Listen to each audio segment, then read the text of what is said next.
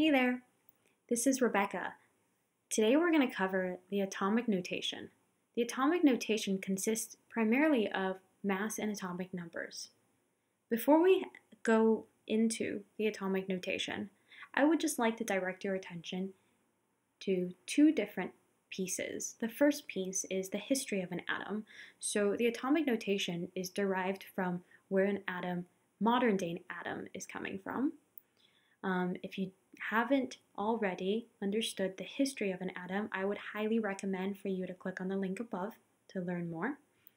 The second piece is looking at the atomic composition, so what comprises of a modern day atom, and if you don't know the three pieces that make up what an atom is now, again, feel free to click on the link above to learn more in that perspective. The first piece on atomic notation is this symbol right here. We're going to break this symbol down. This symbol is a symbol that you're going to be using throughout chemistry. The X represents an element. So any element on the periodic table, usually we would place it in that X position right there. On top of the X to the left, that's a superscript, so it's almost like an exponent, but to the left-hand side. The subscript, which is the Z at the bottom of the X, these are two different pieces.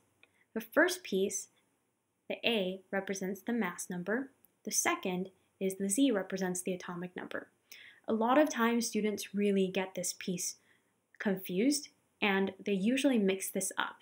They usually think, oh, A must be atomic number, and so Z must be mass number. What I want you to remember here is that this is very counterintuitive in atomic notation. The A is actually mass number. A does not stand for atomic. Just remember that.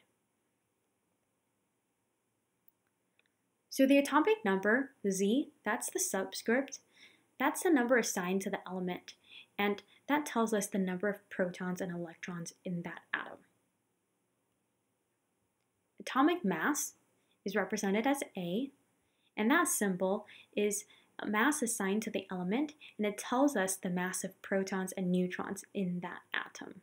So remember, the atomic composition composes of protons, neutrons, and electrons, but not all of them are found in the atomic number, and not all three of them are found in the atomic mass.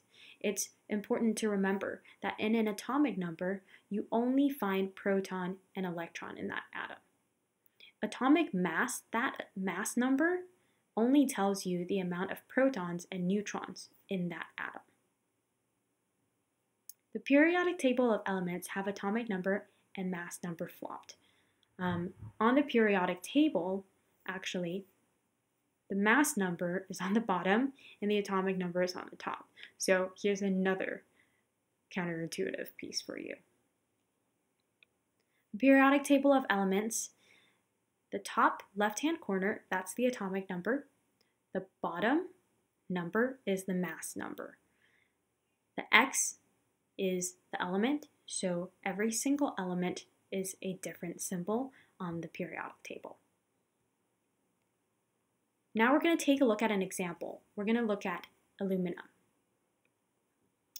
So knowing what we've just learned,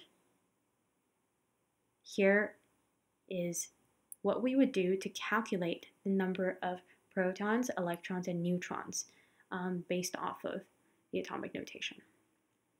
We know aluminum, the X here is Al.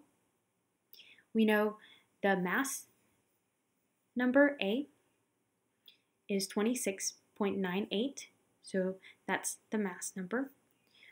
We know the atomic number on the top left-hand corner, that one is 13. And so again, atomic number tells us the number of protons and electrons in that atom. So number of protons, it's 13, so there's 13 protons and there's 13 electrons in an aluminum atom. The atomic mass tells us the protons and neutrons in that atom.